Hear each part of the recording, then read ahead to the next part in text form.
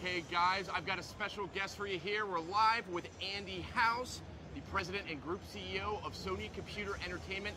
Andy, have you ever seen anything like Monday night at the PlayStation press conference? No, I have to say, Sid, I've been coming here for a good 15 years, and those cheers were, I think, the loudest that I'd ever heard, which was fabulous. I mean, it's great to know that we listen to, I think, PlayStation fans. I think we're delivering on our promise to them, and the fact that we're getting such a positive response, you know, I think it's just great news for us. Unambiguously positive. That's what's so interesting. It's just from all corners. I have people I haven't talked to in years texting me, writing me, tweeting me, hitting me from all sides.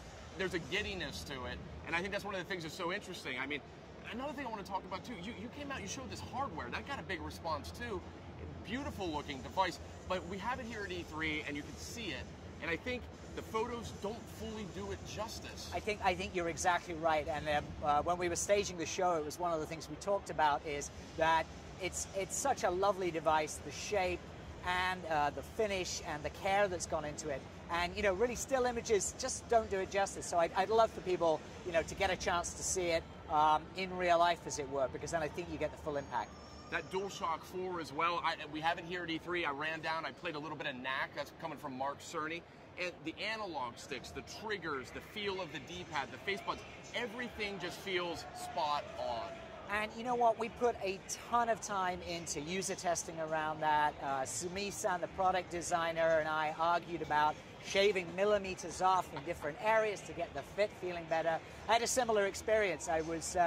Mark was in Tokyo a couple of weeks ago, and he said, hey, if you're free on Sunday, do you want to be the very first playtester of NAT?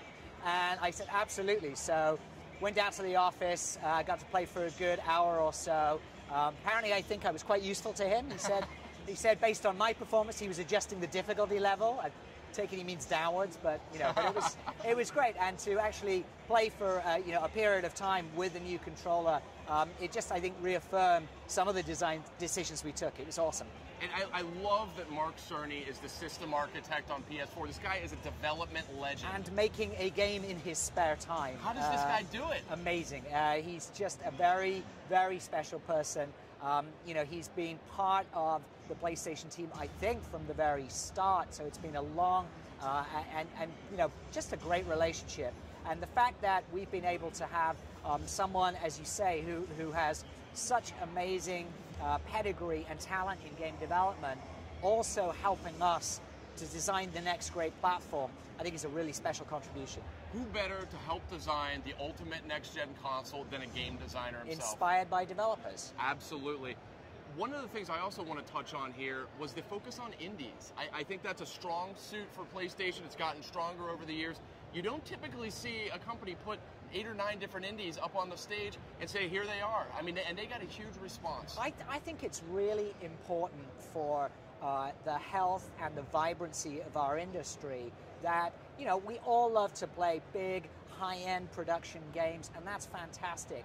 But, you know, we really want to make sure that there's an opportunity for talent to emerge in our business, you know, from wherever, from small teams. And that way you also get, you know, the unusual, the quirky, the funny, and all of that should be part of the PlayStation experience. So I'm really proud of the guys for the relationships that they're building, and also I think the fact that we're setting things up in the right way for small independent developers to bring their ideas and their games directly to a PlayStation audience is something pretty special. Now, my favorite moment of the conference was right at the end, and it was a moment that you delivered. What was going through your mind when you were getting ready to name the price of the PS4 at $399 in the US? Yeah, it's you know, I would have to say I wrote that part of the script myself because I wanted to get it right, and it was just such a fun moment. You know, we teed it off with a little bit of a tease. We said that we were going to deliver good value. I hope that, you know, our fans in PlayStation Nation feel that it is a good value proposition. But you know what? The funniest thing was I think they timed the thing to go up on the screen, and you know, I managed to get one price out of the 3 out of my mouth before the place went wild. So that was awesome. Right when you were saying great value, and I'm proud to announce 3, there was this audible sort of oxygen getting sucked out of the room. I was right there in the crowd. one of the most electrifying experiences of my life, and I mean that. That's I mean, fantastic. I've never seen anything like it. So, any closing statements for the PlayStation faithful, PlayStation gamers? Look, I would just like to say repeat or reiterate what I said on Monday night, which is that you know, we've been in this business a long while. I think when we're at our best is when we are thinking about consumers, giving them great experiences.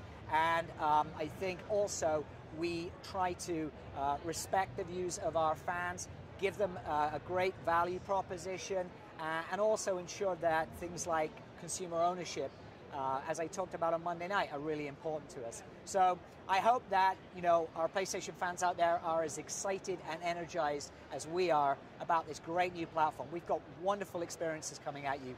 You should look forward to it. Outstanding. That was Andy House. We're going to go back live to PlayStation Livecast.